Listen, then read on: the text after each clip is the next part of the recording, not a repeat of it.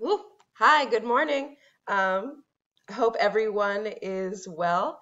Today is Tuesday, April 14th, 2020, and we will get started. So the same as every day, you will need a piece of paper and a pencil. Puede ser cualquier hoja de papel, puede ser el cuaderno, a piece of paper and a pencil. Entonces, como hacemos en la escuela cada día, dictation, voy a deletrear una palabra y vas a escribir lo que escuchas. Entonces, la fecha, April 14th, 2020, y los números 1, 2, 3. 1, 2, 3. Voy a deletrear las palabras. Number 1, C, O, U, G, H. Y si quieres repetirlo, puedes hacer con el video.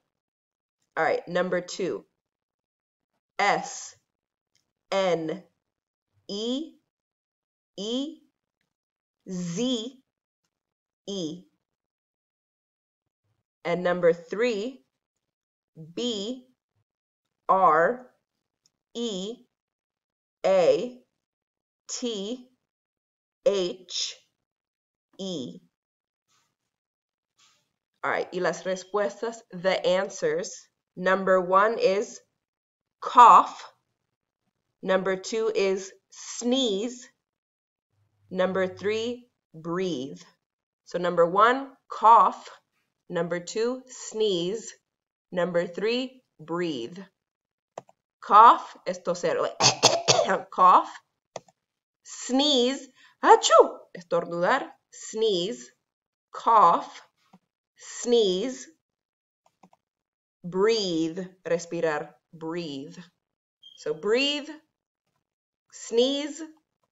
Cough. Cough. Sneeze. Achoo! Breathe.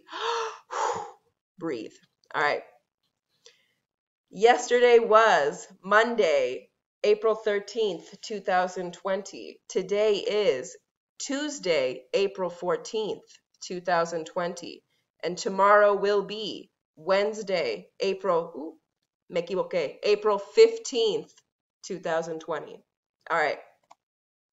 The weather in Baltimore today, the high temperature will be 58 degrees and the low temperature will be 41 degrees and it will be partly cloudy.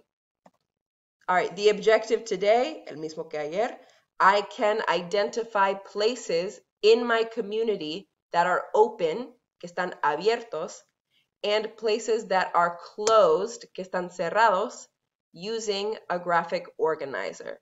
Entonces, yo puedo identificar lugares en mi comunidad que están abiertos y también lugares que están cerrados utilizando un graphic organizer.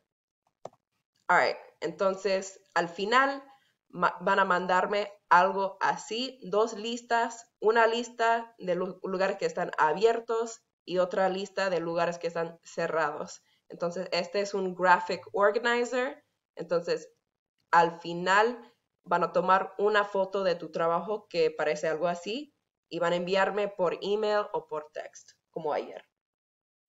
All right, so today we are going to listen, we are going to speak, we are going to write, y al final we are going to text or email a photo of our work to Ms. Palomino. Entonces, al final me van a enviar un text o un email con una foto del trabajo que hiciste. All right. Entonces, para revisar, places in the community, lugares en la comunidad. Los ejemplos que están aquí, house, school, pool, park, firehouse, post office, pond, mall, library. Vamos a revisar más ejemplos. All right.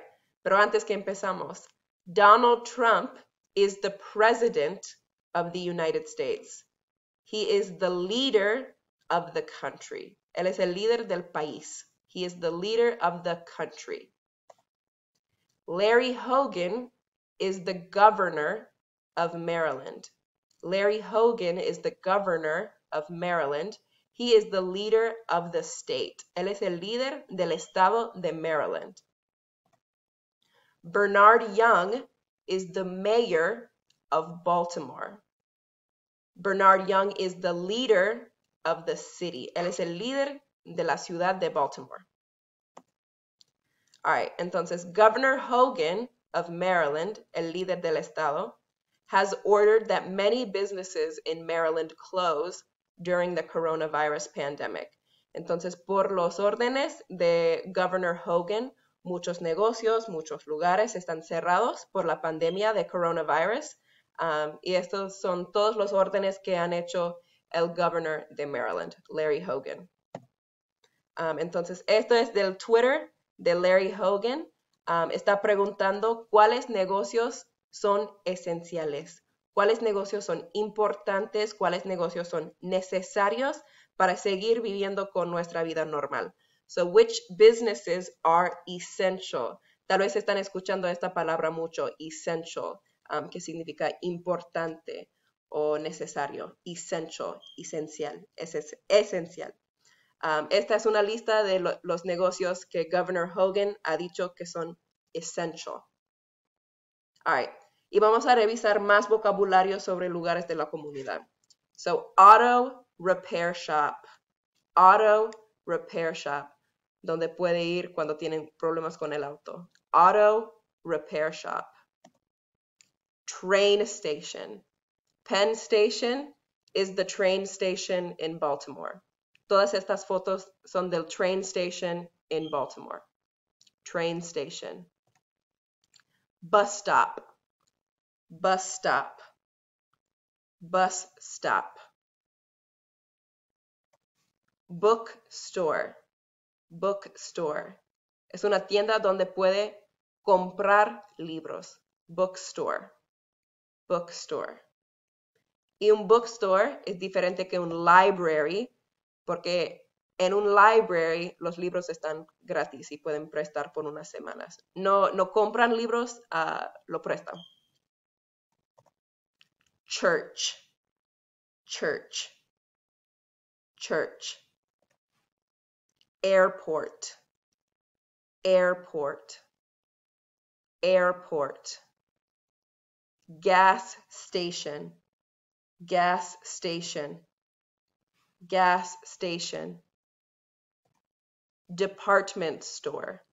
Department store.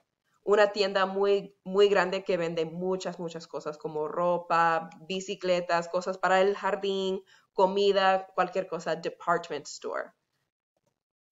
Convenience store. Una tienda donde se puede comprar algo rápido como soda, chips, ¿qué más? Tal vez un sándwich. ¿Qué más?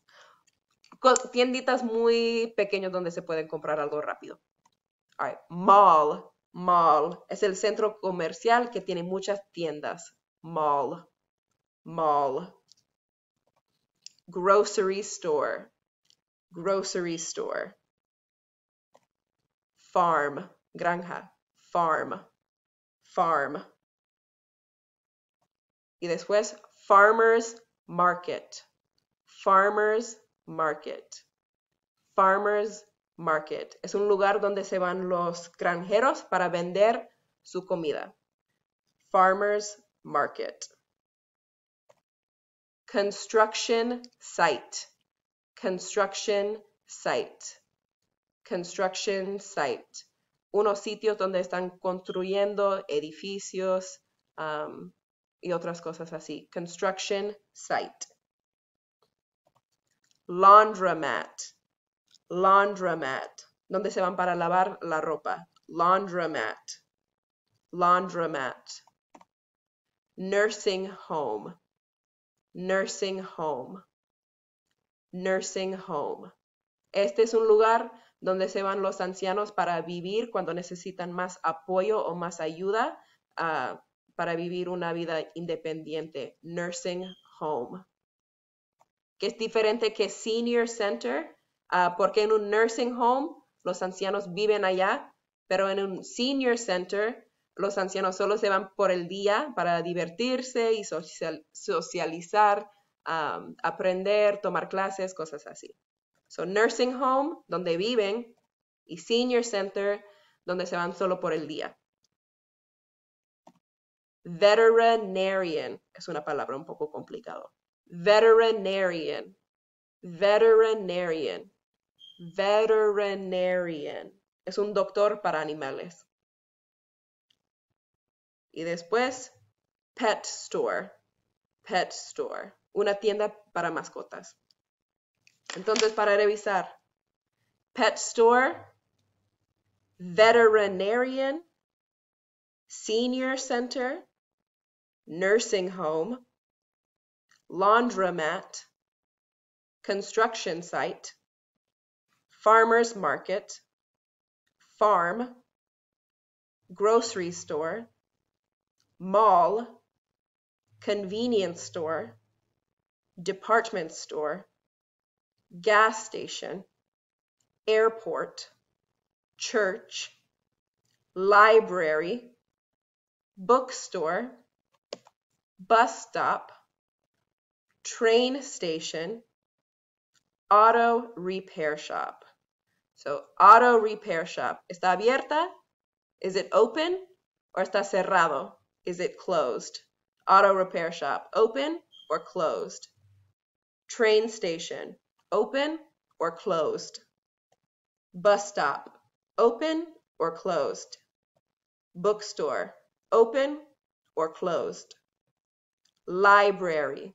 Open or closed? Church. Open or closed? Airport. Open or closed? Gas station. Open or closed? Department store. Open or closed? Convenience store. Open or closed? Mall. Open or closed? Grocery store. Open or closed? Farm. Open or closed? Farmer's market. Open or closed? Construction site. Open or closed? Laundromat. Open or closed? Nursing home. Open or closed? Senior center. Open or closed? Veterinarian. Open or closed? Veterinarian. Pet store. Open or closed? Entonces, para la actividad, you will need a piece of paper and a pencil. Today's vocabulary, las palabras que hemos aprendido hoy: auto repair shop, train station, bus stop, bookstore, library, church, airport, gas station, department store, convenience store, mall, grocery store, farm, farmer's market, construction site, laundromat, nursing home, senior center, veterinarian, and pet store. Estas son las palabras que hemos aprendido hoy día y quiero que pongan estas palabras en tu graphic organizer. Entonces, April 14th, 2020 es la fecha. Quiero una lista de lugares que están abiertos y lugares que están cerrados. Entonces, por ejemplo, the banks are open. Y the schools are closed. Entonces, lugares que están abiertos, lugares que están cerrados. Después, you're going to take a picture of your work. Van a tomar una foto del trabajo y me van a enviar por email o por WhatsApp. Entonces, con estas palabras que hemos aprendido hoy, van a ponerlo en el graphic organizer, places that are open, lugares que están abiertos y lugares que están cerrados, dos listas con estas palabras que hemos aprendido hoy. Y después van a tomar una foto, take a picture of your work y envíamelo por email o por WhatsApp. Y esto es la tarea para hoy. Espero que tenga buen día. Bye.